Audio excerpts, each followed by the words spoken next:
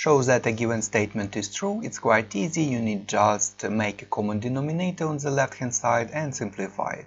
Hence, or otherwise, solve the next trigonometric equation. We can see that if x is equal to sine of 2 theta, it's absolutely the same, so we can make a common denominator and rewrite it as 2 sine squared of 2 theta minus 5 sine of 2 theta minus 3 over sine of 2 theta minus 1 is 0. We can see that there is a fraction which is equal to 0, and a fraction is equal to 0 when a numerator is equal to 0 but denominator cannot be equal to 0. So 2 sine squared of 2 theta minus 5 sine of 2 theta minus 3 is equal to 0. Let t be sine of 2 theta, and hence we get a quadratic equation with respect to sine of 2 theta and hence with respect to t. So it becomes 2t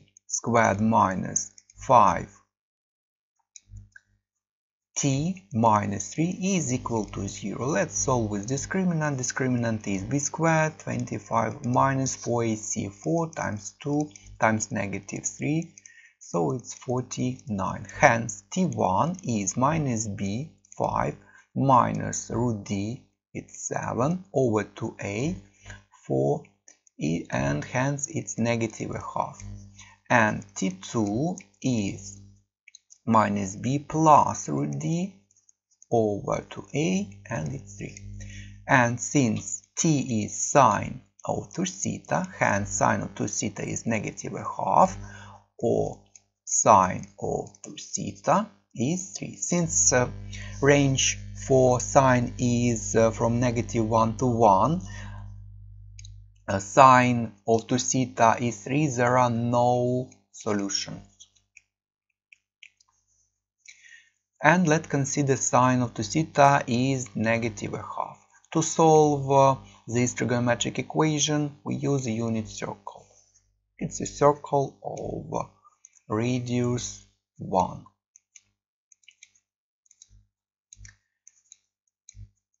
Sine value, or value over sine, it's y value.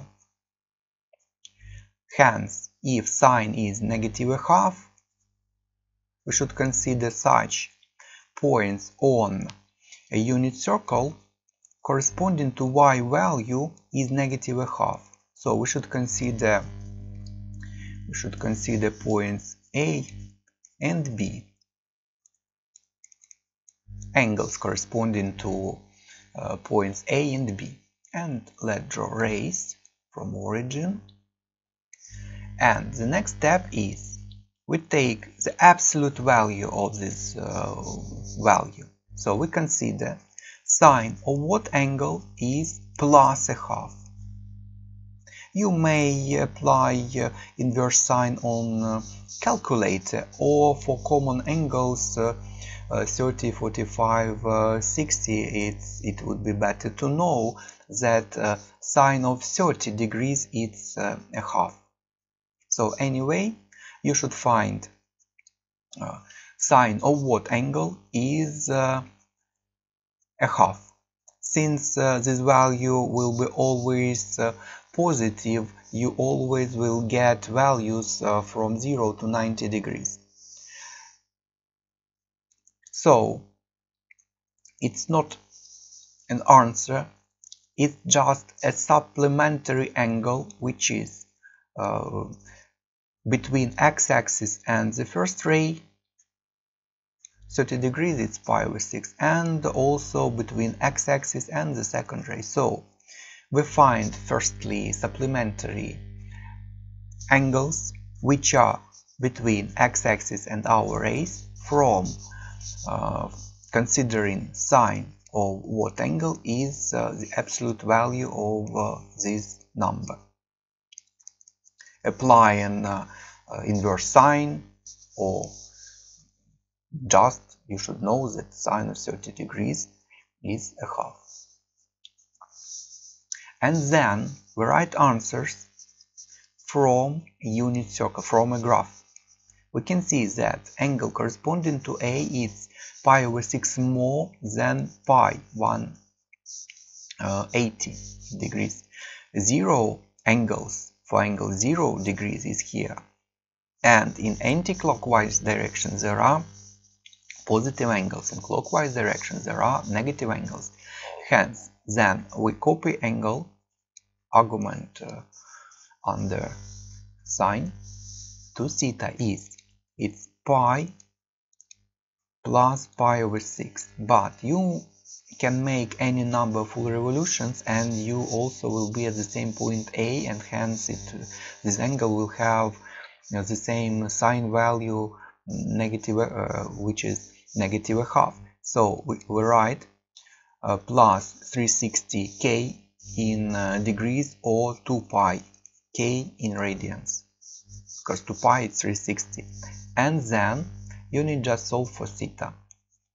Theta is pi plus pi over 6 is 7 pi over 6, and over 2 it's 7 pi over 12, plus 2 pi k over 2 is plus pi k. It's general solution corresponding to angles at point A.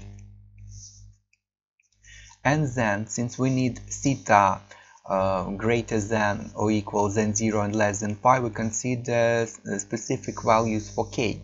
Start with 0. If k is 0, we get theta is 7 pi over 12. It's from a given region, so it's a solution, 7 pi over 12.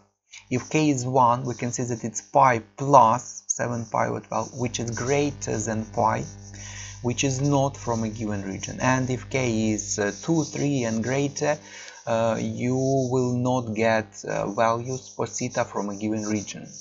So there are no solutions for k 1 or greater. Also for k is negative 1 or less, also you get theta is negative, and also it's not from a given region. So there are no solutions for theta for k is negative 1 or less. So there is only one solution for a given region. And let's consider angles corresponding to point B. Also copy angle to theta, and it is equal to, we can see that it's pi over 6, but in clockwise direction, so it's negative pi over 6, or we can write that it's 2 pi minus pi over 6. It doesn't matter. So let it be negative pi over 6 plus again 2 pi k, because you can make any number of full revolutions. And then just solve for theta. It's minus pi over 12 plus pi k. And again, if k is 0, we can see that theta is negative pi over 12, not from a given region, so it's not a solution. When k is 1, theta is pi minus pi over 12, which is 11 pi over 12. It's from a given region, so it's solution. If k is 2 or greater, we get theta not from a given region, or if k is negative 1 or less, also theta is not from a given region. So it's the second possible solution. It's 11 pi over 12. And hence there are two possible solutions for theta to be greater or equal than 0 and less or equal than pi. And that's all for this question.